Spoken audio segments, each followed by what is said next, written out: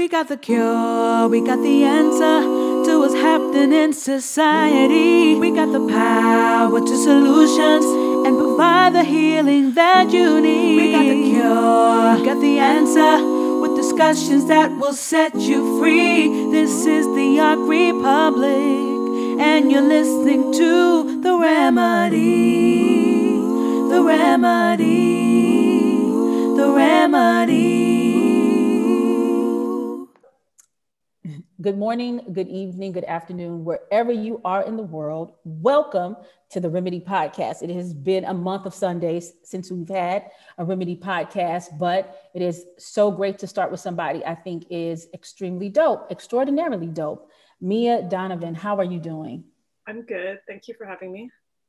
Thank you for accepting the invitation. Mia Donovan is a Canadian filmmaker based in Montreal. She has a series of films, but tonight or today we're going to talk about Dope is Death, a film that chronicles a group of activists in the New York area, the Young Lords, Black Panther Party, who come together in order to implement a radical revolutionary program using acupressure and acupuncture in order to treat drug addiction and specifically heroin at the rise of the heroin epidemic then in the Bronx in the 1970s. But I'm going to let her tell more of it.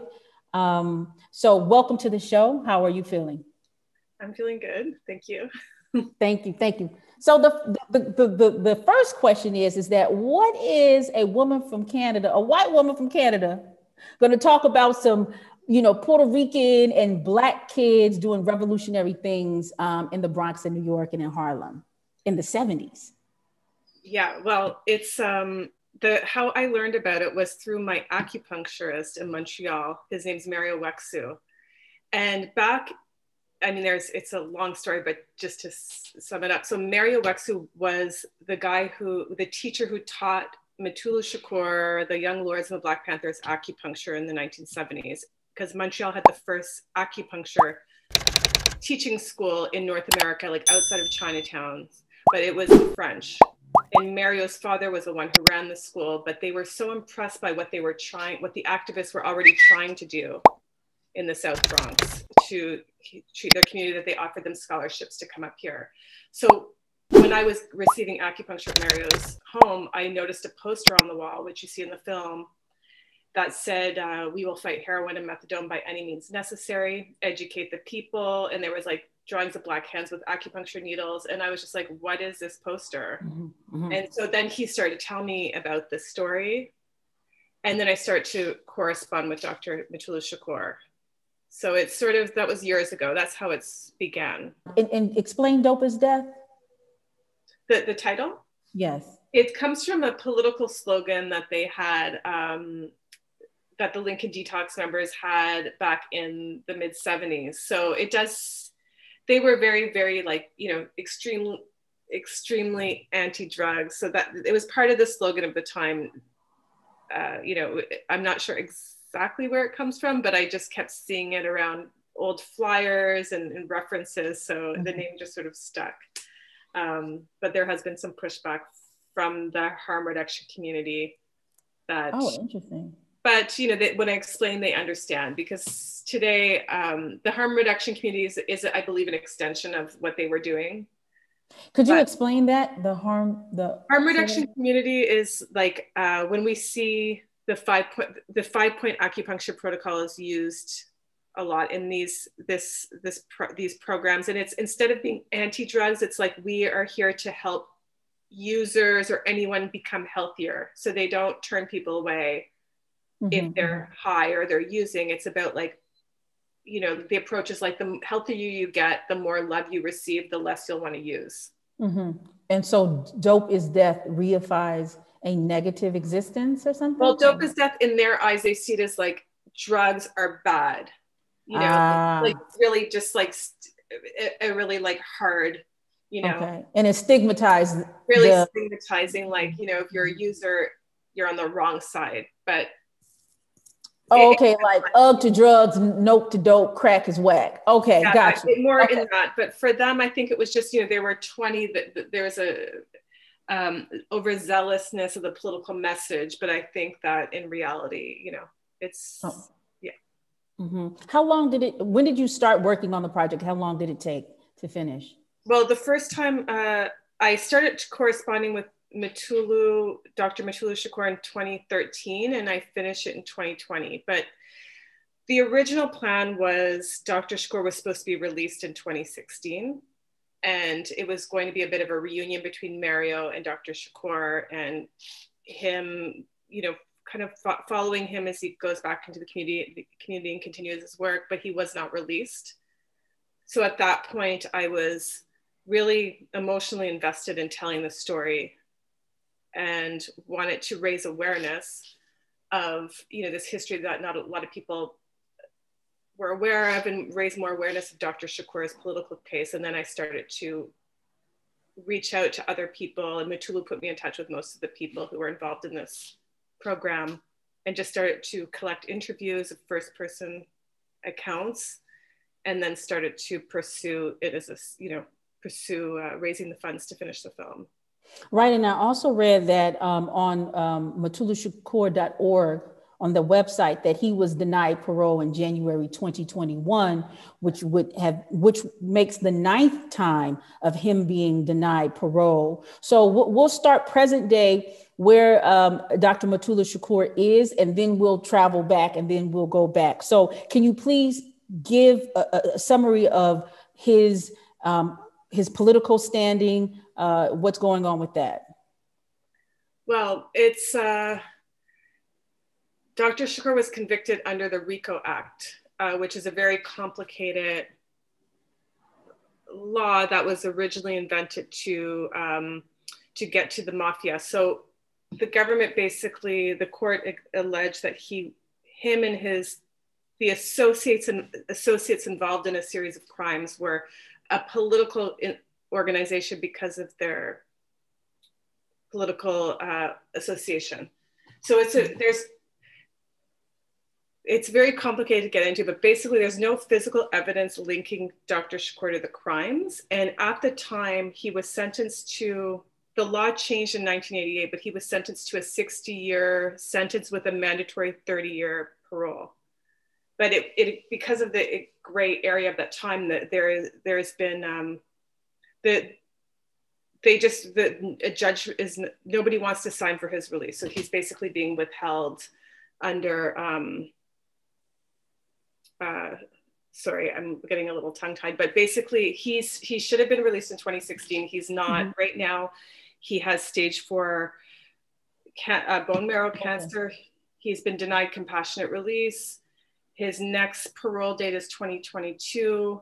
It's, you know, he's an elder, he's over 70, he's not a threat to society. And, you know, it's about examining the prison system, and, you know, what do we do with all the elders in prison? And yeah, we talked about that on Arc Republic in terms of aging and in prison, and specifically political prisoners who have been subjected to even more severe treatment while they are incarcerated. And he also had COVID-19 too, as well. Yeah, in fact, he had it twice. Wow. So we're talking about, you know, somebody who has, quote unquote, served the time and is kind of grandfathered into these kind of murky waters of not necessarily mass incarceration, but these antiquated laws that, how do I want to say this? Maybe like the COINTEL program that existed in the 1960s and 70s in order to neutralize organizations, radical revolutionary organizations, not only exclusively Black-led organizations, but they were certainly at the forefront in terms of being targeted. Yes, and the COINTELPRO successfully, you know, managed to label all people like Dr. Shakur as domestic terrorists. Like they've been labeled as very dangerous criminals that need to be locked up, which is, you know, and say, so no judge wants to politically release them. It's just it's basically COINTELPRO in practice. So let's get, sorry. Oh, no. So let's get into, so now that we know where Dr. Shakur is, let's get into the movie, because it's a very complex story. You're weaving several stories in. So we're talking about this moment where you have multiple organizations, as you show in the documentary, multiple organizations, young people, revolutionary organizations emerging, who don't have anything to lose and everything to gain, right? And challenging the government's healthcare system, political system, a system of economy, and they're using, what people might consider the throwaways of society, the dope fiends, right? So how did you decide to weave these multiple stories? Could you give me insight in terms of what that looked like?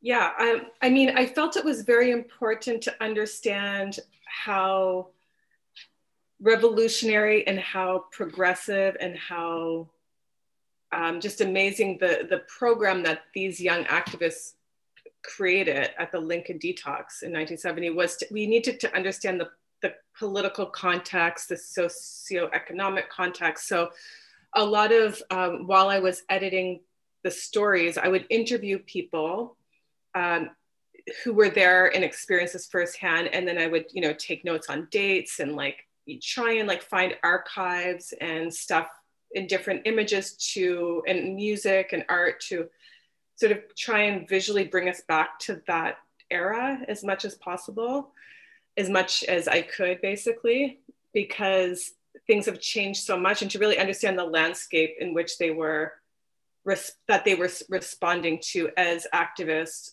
trying to provide immediate need, the demands to immediate needs of the community. These activists were going around door to door, asking people, what do you need help with? And, elders or the community would say, we need help. They're not picking up the garbage. So they had a garbage initiative, and people were like, I'm scared to go to the hospital. The community called the Lincoln Hospital the butcher shop. And they would say, well, why? And it's it was mostly 70% Puerto Rican in the South Bronx, and there was barely any Spanish speaking nurses or doctors. So that was something that they were concerned with. And then the lack of drug treatment. So they were really just trying to find a way to keep their community healthy. And that was their political action, was how do we provide services and basic needs for people? So when do the young lords emerge in this story? And who are the young lords, and when do they emerge? So the young lords were the Puerto Rican counterpart to the Black Panthers. They were very influenced by the Black Panthers. The Black Panthers started a few years earlier. The Young Lords originally started in Chicago, but the New York organization started in 68 or 69. And that's how they describe themselves, as we are the Puerto Rican counterpart to the Black Panthers. So doing the same kind of programs, like free breakfast, programs for children, just basic community needs. And the heroin epidemic in America, in the US, 25% of the heroin users were concentrated in New York City. It was a huge, huge problem. And methadone maintenance centers were popping up really quickly. They were everywhere. And there was a lot of problems that they really saw the connection between the government and the methadone programs right away. Methadone was connected to access to welfare or some public housing and parole, and they were very suspicious of methadone. Can I add some context to this? Because we've been talking about since DMX passed, within the week, and these issues dealing with addiction and crack. We were talking about this on one of the shows. So in the 70s, the late 60s, early 70s, this is the waning, civil rights is gone. This is the rise of the children of the civil rights movement who didn't inherit what the civil rights said it was or what it was supposed to do. But what did happen, the response of the government was pull money out of the urban areas, right? totally defund housing projects that were already dilapidated and falling apart. And what we were talking about and what we learned was part of these programs, in order to neutralize the rise or the continued rise of these groups, is to dump drugs in the communities. And so heroin being flooded into the South Bronx and other communities, but specifically in New York, is very intentional, is very purposeful. And now you have addicts that are, an everyday reality, as well as plummeting housing. And then you have the freeways that are coming in and they're tearing down. So there's this kind of apocalyptic existence that's going on in places like the South Bronx. And these young folk that are there are trying to institute change. And they were like, we need to borrow what the Black Panthers and these other groups are doing, is radical revolutionary action. So correct me if I'm wrong, add or subtract. You said it amazing. Yeah, that's okay. Yeah, great. I got you, girl. Because this is the part of history that is missed. So that's why this film is so critical, right? So, what happens in 1970 at the Lincoln Hospital? That's important. Well, and so, continuing from what you just said, they were aware of the role who drugs served in a society. They understood it as as part of a chemical warfare. Mm-hmm. And they also, how the Lincoln Detox program started is connected to healthcare, like a larger healthcare concerns. And they really understood that, to control the people, if you can control the people's health, you can control the people. And they wanted to have a say in how the hospital was serving their community. So they took over the hospital. And I mean, by they, I mean members of the Young Lawyers and the Black Panther Party. And they actually, this is 1970, they actually literally took it over and were able to communicate with the city, and the city granted them some of their demands, which one of them was to start a drug detoxification unit. Although, not to get too much in the details, but there was 2 takeovers, one in July and one in October. So in October, that was for the detoxification program. Mm-hmm. And in the beginning, their goal was to politicize, to educate the community on who drugs really serve and why the community needs to resist drugs. And the response, the drugs are used, both heroin and methadone, to pacify resistance in these communities and to get people off drugs. So at the beginning, they were doing a 10-day methadone detox, which already nobody was doing that. The majority of the programs were methadone maintenance. So you had to go every single day. They understood the withdrawal, how hard it was to withdraw off heroin and methadone. And then eventually they discovered acupuncture, which the story is Mutulu was in Chinatown with one of his comrades and went to a storefront and witnessed an elder woman treating someone with moxibustion and acupuncture, and then was like, okay, what if we bring this to treat the secondary symptoms and the symptoms of withdrawal? So that's how that all started. Mm-hmm. I mean, it's hard to sum up, but there were so many motivations, but to them, it was really like, drugs were a part of a larger health system. Like, it was like, not just drugs was connected to they had a very holistic view of addiction. And I think also what I saw in the documentary is that drug addiction was, as you said, was part of healthcare, which was also part of food justice, what they call now, which is part of healthy communities. So there was it's really interesting that the organizations that get targeted are organizations that are just simply trying to make communities healthy, right? That's a really ill thing, because they kept talking about healthcare. Like you said, I don't want to give the full movie away because the movie is available. Is it still available on Vice? Yes.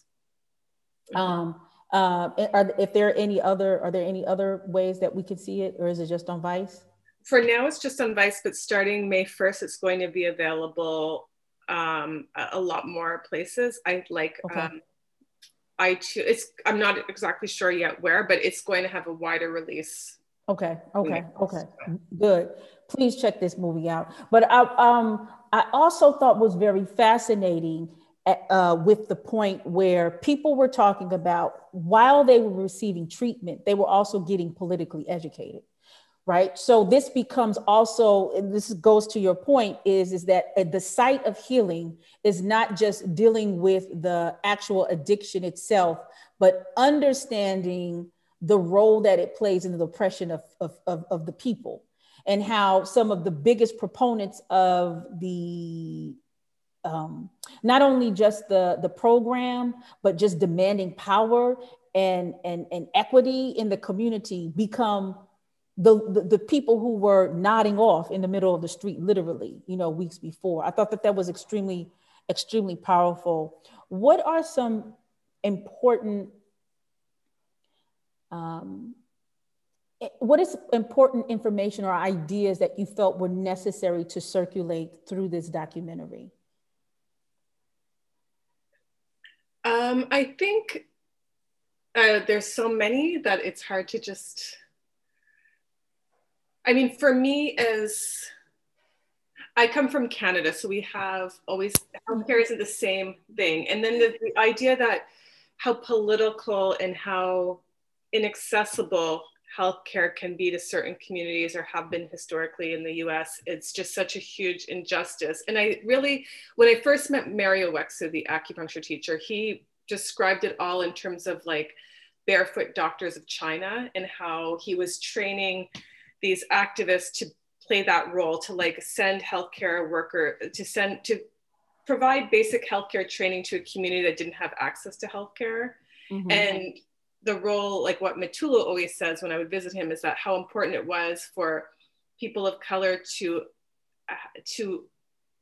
learn how to treat their own community, like towards self-determination. So that's really important. But I think for me, maybe like the connection between, I have addicts in my family who've gone through like 12-step programs and methadone and stuff. And there's always this emphasis on like the me, like taking personal responsibility, which is not new. That's been going on for decades with 12-step programs, AA. And what they were doing is really like providing a different perspective lens to view addiction, like that it's not just about you, it's like society, and like, the role between being a person of color in a context of white supremacy, and how these concepts can be, how white supremacy is internalized and can lead to addiction as a form of escape. Like they really had this interesting lens where it's like to build community, like it's not just you against the world, it's like, here's a community, we have to look at society differently. And I also think that it was not only just a physical detox, it was like a detox of the whole community, right? I was just like thinking about all these like just very kind of interesting like ideas interwoven into that, and the power that the community got eventually, or the maybe I should say the power that the community harnessed, as a result of the work. Eventually, the Lincoln Hospital, the detox center comes in under. Could you briefly talk about that? What happens to the young lords? What happens to the program? And what happens to Dr. Shakur? Yeah, I mean, so we have to visualize, like, this is a program that was funded by the city, the Health and Hospital Corporation in New York City. They had a politically run clinic. So in the beginning, they were doing the 10-day methadone detox. And by 75, they were not using detox or methadone. Wow. But yet they were funded under this program that was meant to dispose methadone as a treatment. Mm-hmm. That was the only real recognized, treatment for heroin addiction at that time. So once they stopped using methadone, it became hard. There was some tension because it was harder for the city, the Health and Hospital Corporation, to understand like where the money was going, and they just couldn't understand like they called them political education classes, like what that meant. And, so there was some tension, and basically as soon as they stopped using methadone, and by 1978, this grew and the city shut down the clinic. At the time, Chuck Schumer was the assemblyman, and he was quoted saying how it was a rip-off drug treatment program, and that addicts would go in and become indoctrinated as, political radicals. So there was just a lot of like, like, of course, just red flags from the city. Like they just didn't understand, so they shut it down. And then everybody sort of went their own way. Dr. Shakur and some of the activists went to Harlem and started the Black Acupuncture Association of North America, Black Acupuncture Advisory Association of North America, which was a private clinic. So they no longer had the funding of the city. So it became a much more difficult program to really keep going in terms of just not having that same access to people, because it was a smaller program. But it eventually also came under extreme attack, surveillance by the government. So that basically, right, then turns to the chain of events that leads him into incarceration right now. I wrote it down, and it's kind of like double back, but coming in, right? So I put, as a Canadian who's had access to affordable healthcare or universal healthcare system your whole life, are there moments where you don't really comprehend exactly why the United States has something like this? Or do you feel this story explains why? That's interesting. Yeah, I think it's a bit of both. I mean, like for, coming from Canada, like still today, I'm just shocked, like with COVID, just like healthcare, why there's so much political opposite, that's like a whole, obviously, I think everyone should have access to healthcare. I don't understand, I understand, in the US that that's just not the case. It's just it is hard to understand, to imagine it's something I don't have to worry about here. But when you look at it in terms of race in America and privilege and white supremacy, it's hard not to just see it as completely political and a sign of it's just complete injustice in a way. To use the language of the Lincoln Detox, it's like they saw it as like cultural genocide and really like a way of controlling people that they wanted to, the government controlling a population that they wanted to keep under control. If you don't have access to healthcare, it's really, you're very vulnerable. So, to me, it's just, it makes so much sense that they would want to take that into their own hands. Like there's so much reason for people of color to not trust the Western medical system or the dominant medical system, and to want to learn how to treat their own people with acupuncture. Because I want to point out that once Dr. Shakur and everyone went to Bana, they were treating everything. They were trained. They have in Montreal to treat to treat full body, like any symptoms. So it became much more of a bigger program. Right, because as I understand it, they were providing holistic therapy before they were even certified. Yeah. Right. So it's kind of, in my opinion, how you describe it, it's like you know what? There were things that we are seeing now that were pushing to be implemented then. So this whole idea of using community workers to have some kind of like, not pseudo, but kind of be a community health givers. That is exactly what you're talking about. They do that around the whole world now. You train community workers to do these basic health what do you call it, health services and provide that, the barefoot doctors. Another thing that was that struck me a lot is that I really liked it when Dr. Shakur talks about, this is before he's certified, that at the point where all they were doing were just massaging their ears and giving them a massage and massaging their feet, and how just that level of being touched. See, a lot of we have these conversations when you go to the hospital, a lot of people don't even want to touch Black and brown bodies, right? A lot of people don't even think Black and brown people hurt or in pain, the capacity of which we are. I thought that was very interesting, how touch becomes part of the therapy. Yeah, and like Mutulu talks a lot about how, just like the acupressure points, the breathing, and he still does that inside prison. He teaches breathing exercises, and he does acupuncture pressure point to his, the people he's with. And just this, also, I just wanted to point out that we don't get into this in the documentary, but they were teaching people about vegetarian diets and just like healthy eating. Like there was just so many different things, yoga, meditation, they were doing all of this stuff there. And what's also little known, and I don't know much about it, but there was also a clinic to give hormones to transgender people at the same clinic, really? Which I have to find out more about. Mutulu mentioned it a few times. I asked a few people. They were doing a lot of stuff in this. I mean, this is very,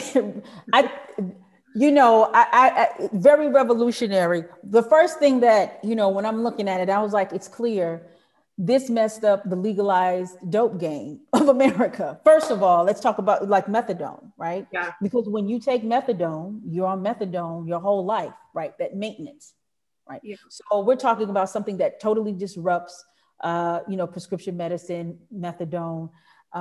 So that's one of the things I was thinking about when I was looking at that it's a total disruption. Another aspect, I thought the irony of how this program was attacked and dismantled, but it also had its own limbs and branches.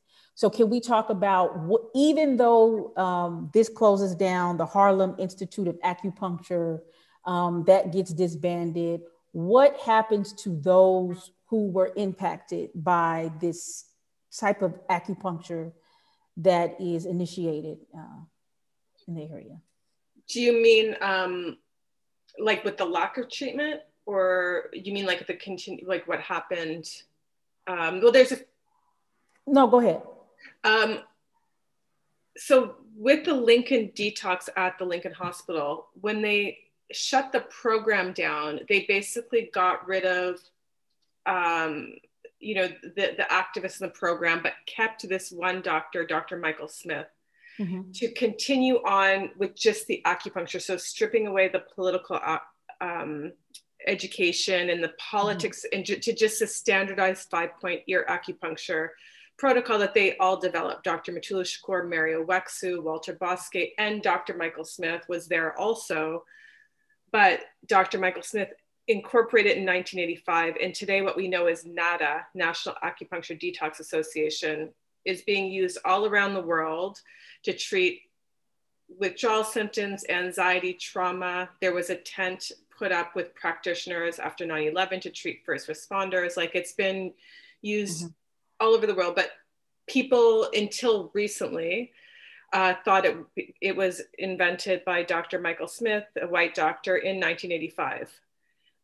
He passed away a few years ago, and myself and others, not just myself, but have been writing and really digging into this history. And now NADA is embracing the real history. Like they're which is amazing. And obviously, so that's just part of the story too. Just this, like, Michael Smith really whitewashed it in a lot of ways. He really just made it this kind of almost like a fast food version. It's just like these 5 points, no politics, like just, it's easy to use, it's effective. But even today, the clinic that we shoot in, Nairi, which is a harm reduction clinic in across New York. We were at the one in Harlem, and they treat people with, they're not supposed to be political. It's they're a very small clinic. They have a little bit of funding, but it is political, just what they're doing by nature. Everybody who works there, they're like, this is political because we're providing this service and this community space for people who, who are not, whose society somehow not, who's failed in some way, so. Yeah, no, I'm glad. That's exactly what I was trying to nicify the question, right? Yeah. Of how it has so many tentacles, mm-hmm. right? What happens? And it becomes so many things. It becomes something else. I'm glad it's returning back to the source and the real source. I have a question. This is something you might not know. Is this type of acupuncture, the cultural, political ideologies that are connected to it, was this something that was taken to Cuba? Because I know in Cuba, acupuncture is used a lot because of the embargo and not having, all this access. There is this dope healthcare system in Cuba. Is this part of it? Yeah. Well, I do know, I haven't investigated the thread, like in terms of really just investigating, but yes, there's people who were at Lincoln Detox and at Bana who are in Cuba. Mm-hmm. So this, I'm sorry. There's a connection, but I'm not sure with the roots. I just don't want to say things I'm not entirely educated on, but there definitely is a connection, but I'm not sure to what, I don't know about the independent movement aside from mm-hmm. the link. So mm-hmm. Yeah, I'm trying to, that was like, where did everybody go? Right. So what was the dispersal after things totally were shut down? Well, there are some people who did end up in Cuba. Some people, some people stayed on, some people who were part of the original collective did stay mm-hmm. on with Dr. Michael Smith and continued the great work of Lincoln Recovery, even though mm-hmm. it changed a lot. After the activist and the political component left, they were still providing free acupuncture to people. It went on for years until 2011, I think. Mm-hmm. And a lot of people were trained there, and it really did help spread this treatment around the world. Other people went to Bana. Other people just went back to the streets or their world or whatever, because it just became harder to practice, and they had to just, like Walter Bosque had 5 children, so he had to just focus on his home. Mm-hmm. And then he's recently come back to it. But,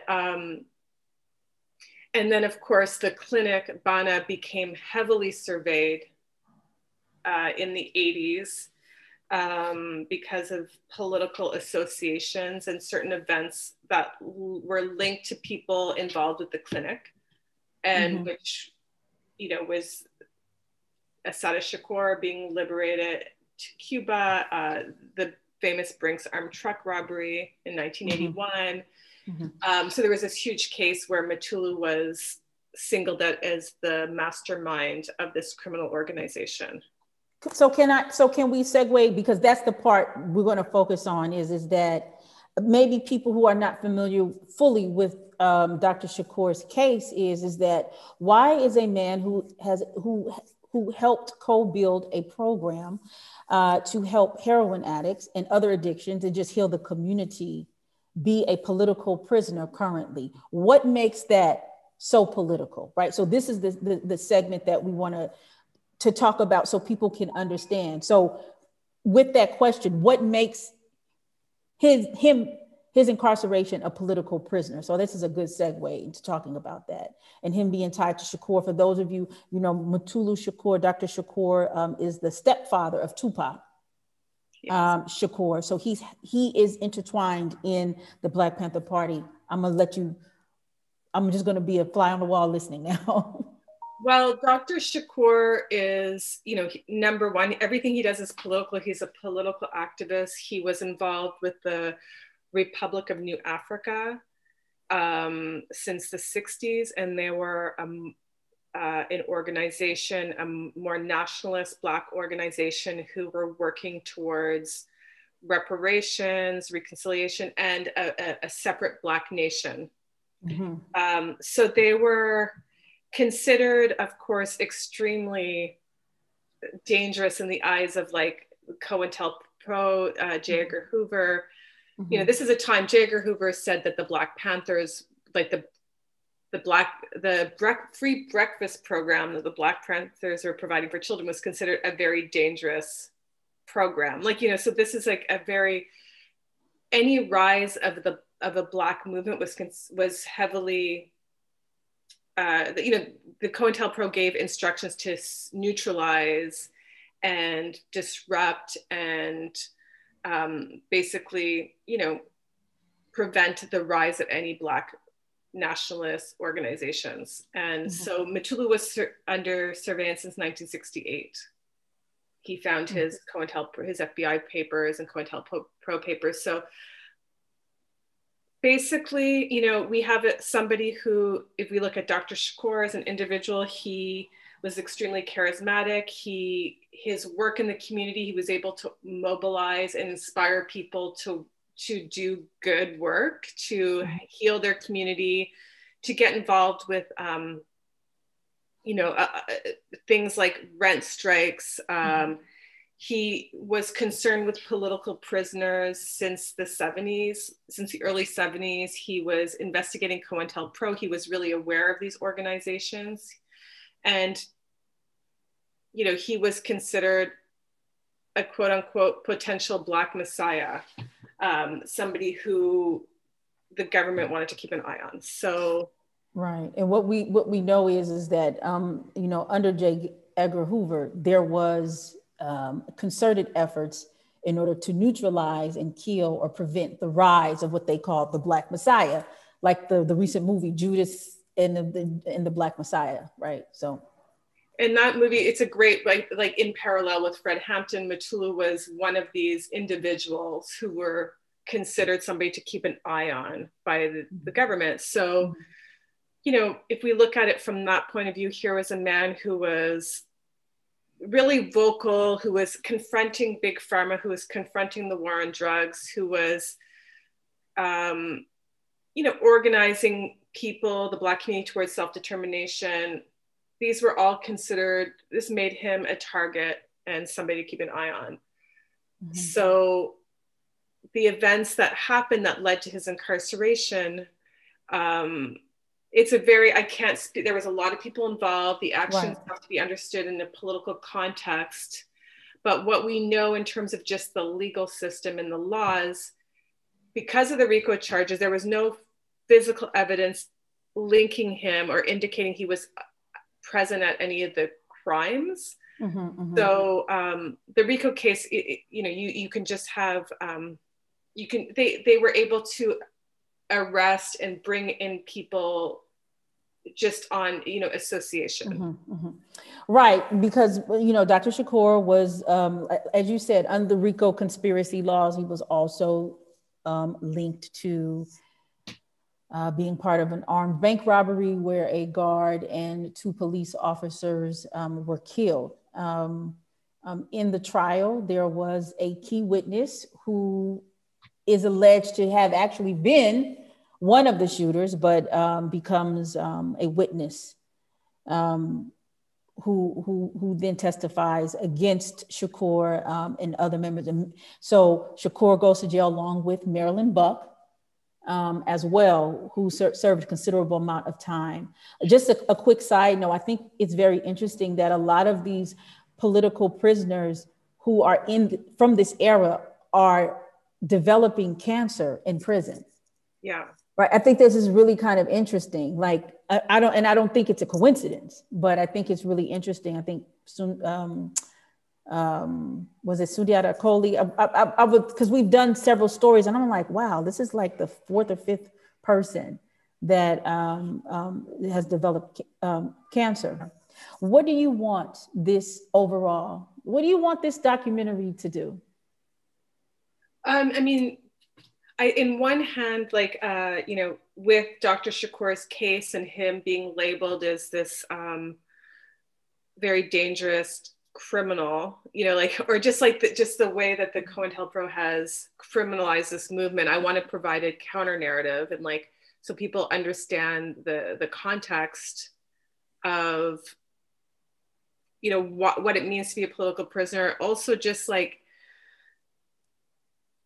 it's just super inspiring to see these young activists who are 20, 21 years old, finding solutions to heal their community that were, you know, that were just going against the system in a way, and how this can be criminalized, how this can be seen as a threat. It's just shocking, you know, and it's that this amazing work, this caring, loving community work was just seen as such a threat. And then you really brings white supremacy into sharp focus, just like what America, you know, considers dangerous or threatening, you know, like it's just an incredible story. It's inspiring. Also, like, acupuncture has changed my life. I was a chronic migraine sufferer still, and was taking tons of medication, and Mario, like, just acupuncture, just, it's rarely that it's just acupuncture. It's like acupuncture in breathing, and like Mario taking my pulse and being like, why are you so stressed out? You know, like, just, and this is stuff, this is how Mutulu talks. Like, sometimes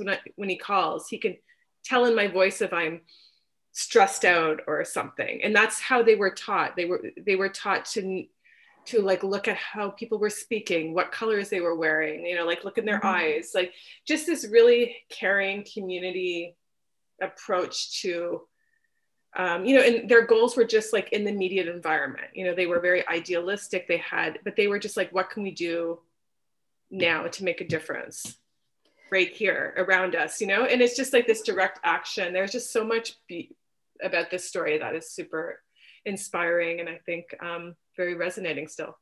Right. You know, like when I started looking at it, I said, this is a love story. You know, I totally see this as a love story. And what we know, love stories, you know, can have some very intense and brutal moments.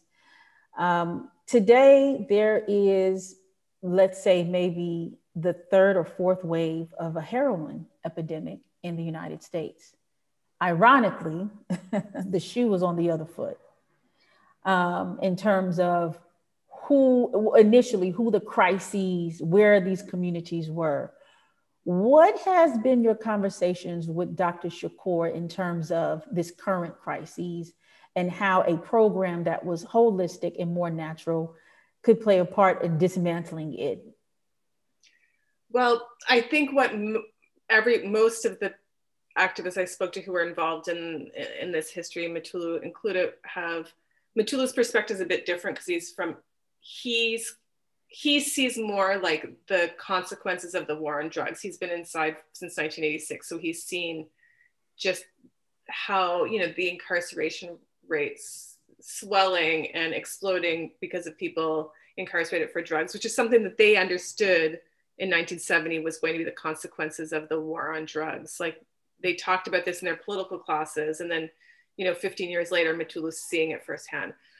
They also, of course, talk about how suddenly, once the opioid and heroin crisis is more of a white problem, it's become suddenly, oh, it's a public health issue and not a criminal issue, which is something they saw happening, you know, at that time, because it was considered more of a public health issue before the war on drugs, before Nixon and the Rockefeller laws. So, of course, that's obvious, you know, suddenly there's a different approach to talking about addiction.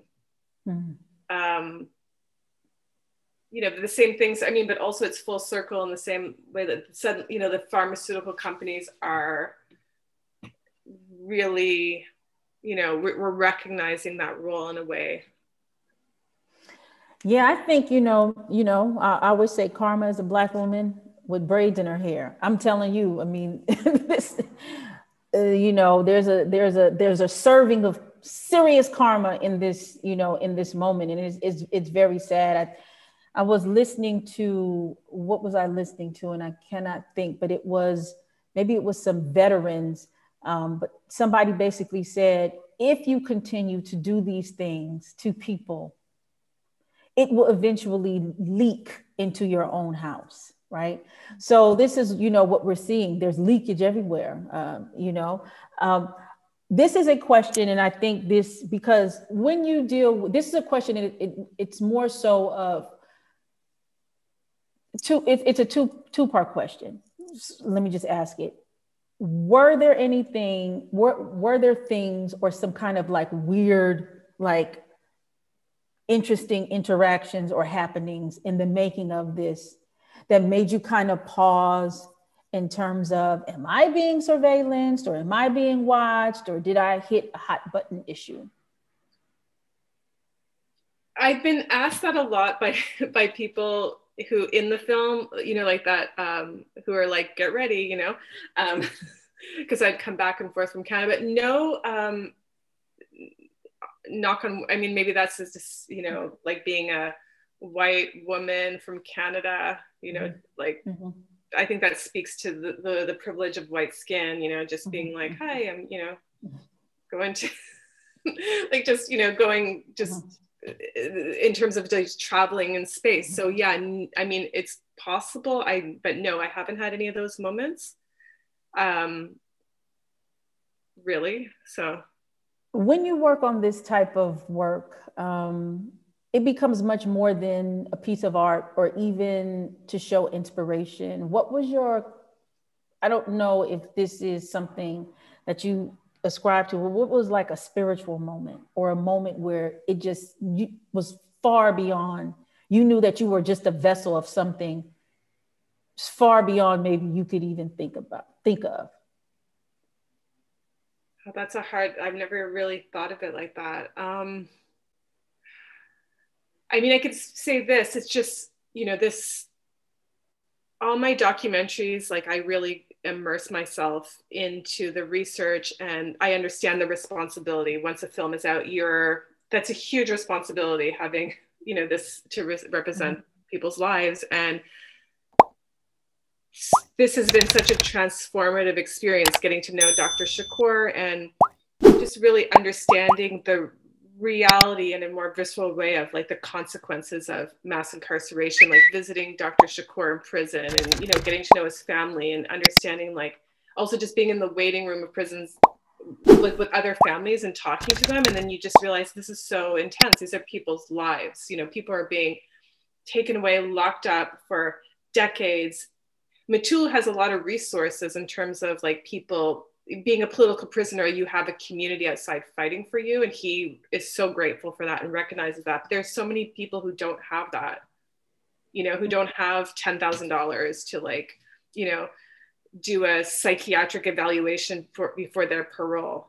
Like it's, there's so many things that I think just being the white supremacy also just that in sharp focus, just how unjust the world is, just how I think I naively said, was to Sekou, like, how is it better today than it was in the 70s for a Black person in America? And he kind of laughed at me, like, so I think just things like this, like it just changed a lot of how I view the world. I'll never unsee it. Who are you talking about? Sekou Odinga? Sekou Odinga, when I interviewed him, it was just like a question where it's like, so how is it better today? Like what kind of improvements has, like, and he was just like laughed at me. He's like, it's not, it's not, it hasn't really changed. Things haven't really changed that much for in terms of racism in America and systemic racism. And I see that, So yeah, what I didn't mean to just like trail that off, but it's just everything. Like it's so hard to say. Like I feel like I just have so much love and respect for Dr. Shakur, and it's just so heartbreaking when you get to know someone who's been inside for so long, and it's so helpless. We're so helpless to do anything, and it's you realize that you're living, that we're almost aliens in society. There's so many different mindsets. The idea that this parole board can continue to just keep them locked up. It's the same parole board for many times that are just like refuse to let this man free. Right. Yeah, I was reading the stuff saying that because he says he's a political prisoner, the idea is that he still holds these radical ideologies, which will make a man who has bone cancer and going through COVID twice, still violent. Thus he must remain. A couple of more questions. Why? There's always this question of what makes keeping somebody who's a member of the Black Panther Party, who's a part of the Shakur family, what makes you think politically important to maintain his incarceration? What you think are the objectives now? Most people have died by this time, like what makes him important to be incarcerated, to stay inside? I think it's as simple as just nobody wanting to be nobody in power having the courage to deal with some backlash. I think it's just like nobody wants to be that person to sign off, because the backlash is from, like the Blue Lives Matter point of view, like the cop killer, the cop killer, and the impact statements of that community and the children of the police officers, but they never asked for the impact statements from, the like Mutulu's children, or, the other side. And so I think that there's just a lot of, I think it's really just that. I can't imagine that this judge who had the power to sign for his compassionate release really believes he's a threat. It's by the FBI's own numbers, individuals over 70 have pretty much 0% recidivism rate. So it's just political. There's no rationale. So because there are people who are looking at this that might want to do something, to move something, what can be done?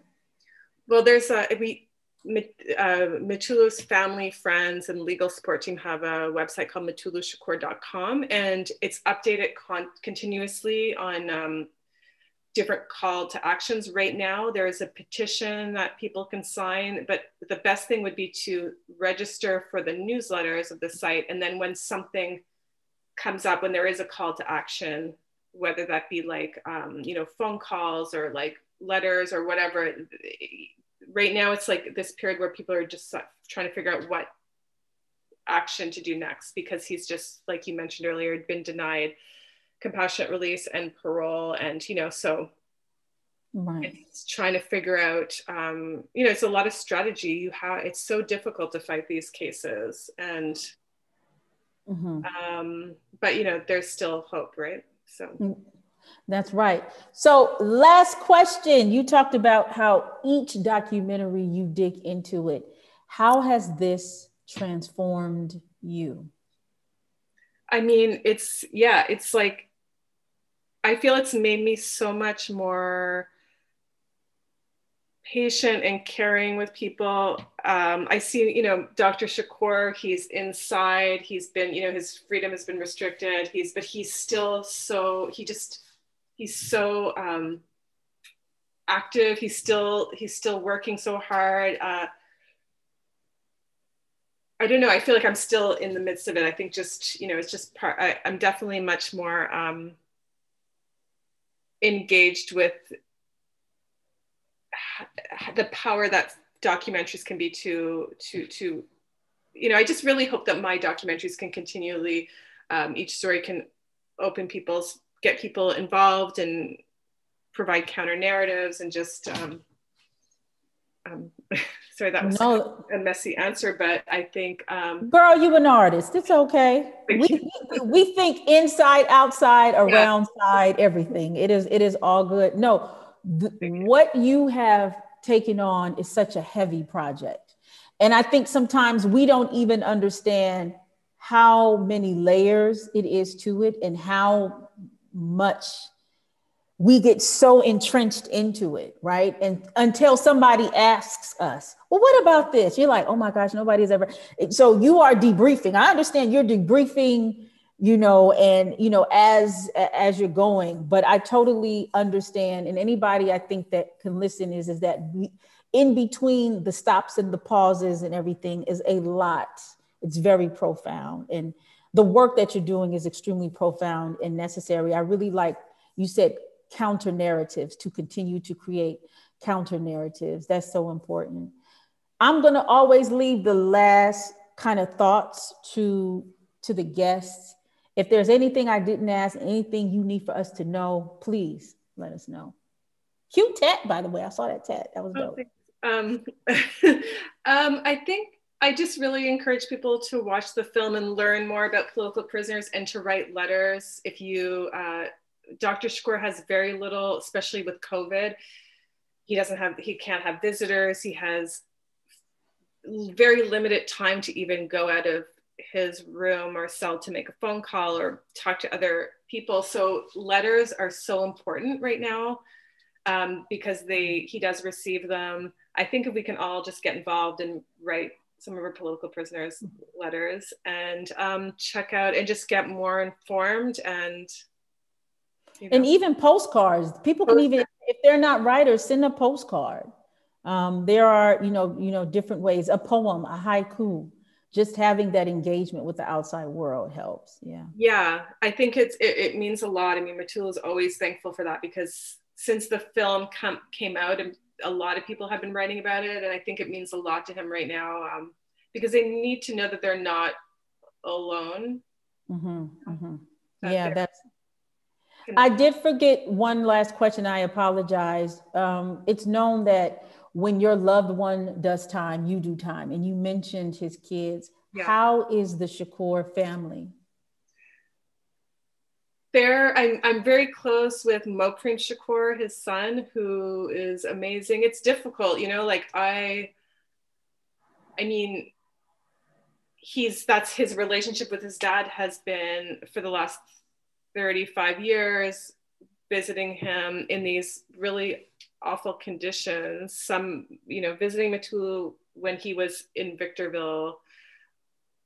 Just you witness like the psychological warfare of just visiting people inside. Like it's just very uncomfortable. The AC, they just make it very difficult. So it's been obviously challenging, but he's very grateful to the support that his dad has. And Victorville's the desert, so it gets very hot in Victorville.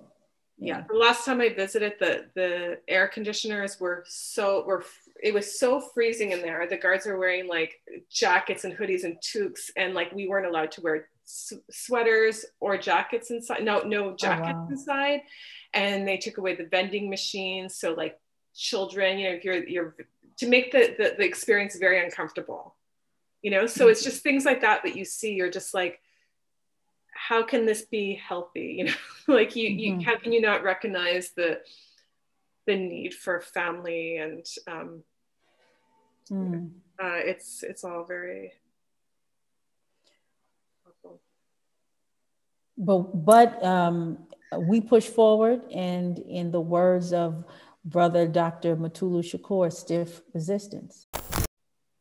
And if anybody wants to get in contact with you, where can we find you? You can go, I have a website, miadonovan.com, or I Still Film, which is the documentary film company's website. So you can see all the other films that I Still Film is doing. So. Thank you so very much. I appreciate you. Thank you.